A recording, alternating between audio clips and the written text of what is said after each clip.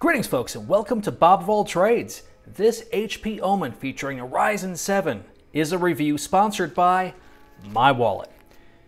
Do yourself a solid and this guy right here, subscribe to the channel. If I had around 100,000 subscribers, I could quit my day job and produce more content, including more content out of my pocket featuring sweet laptops like this. What's inside this bad boy? Let's talk about it.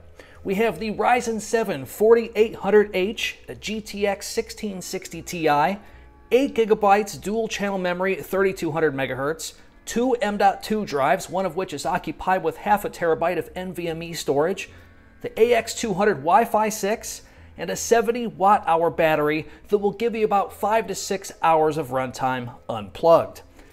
This will include a full HD IPS panel at 97% standard RGB at well over 300 nits, and 720p webcam and microphone is located at the top of the bezel, just like it's supposed to. Thank you, HP. Powering all of this with a 200 watt power supply unit. Port selection on the right hand side includes a USB-C, a mini display port, and two USB 3s. And on the left-hand side, you have your barrel power port, the local area network, another USB 3, an HDMI out, the headphone microphone combo port, and a full-size card reader. All of this packed into a 15-inch chassis weighing 4.6 pounds with a plastic lid and an aluminum deck and bottom panel. Now when it comes to gaming and benchmarks, of course that 4800H is no slouch in Cinebench 20, but it has scored the highest score that I have seen to date at over 4,300 points. And as far as the GTX 1660 Ti, this is a GPU that we have had available to us for over the last year and a half at this point. However, the cooling solution on the new HP Omen is absolutely savage. Should you wish to max out your fans at 55 decibels, the GPU will cap itself in the low 60s and the CPU will average around 80 degrees Celsius under long gaming, strenuous loads.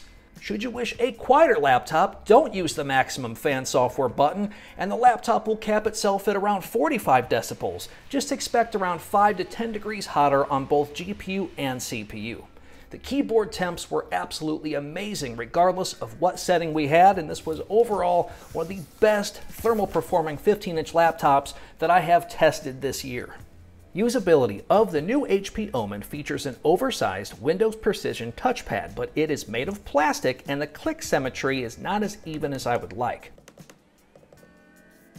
Onto the keyboard, the typing experience wasn't the best that I have experienced this year, and with everything shifted over to the left and not having a numeric pad on the right, that too threw me off. Fortunately, the power button next to the delete key does not power down the system should you accidentally hit it. And of course, should you desire having a number pad, at the push of a button, it will pop up on display. The Bang & Olufsen speaker audio sounds decent at best and does okay when it's paired with the automatic fan curve of 45 decibels. Real-time audio on this device at this current time is not recommended. Have a listen.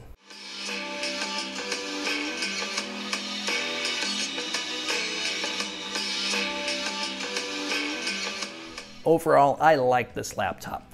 My final thoughts are as follows. Whoever was in charge of the cooling solution, nice job, email me. I want to personally congratulate you. As far as the rest of the laptop goes, when it comes to FPS performance, the 4800H isn't really doing anything beneficial for us that any other competing CPU 6 and 8 core could handle.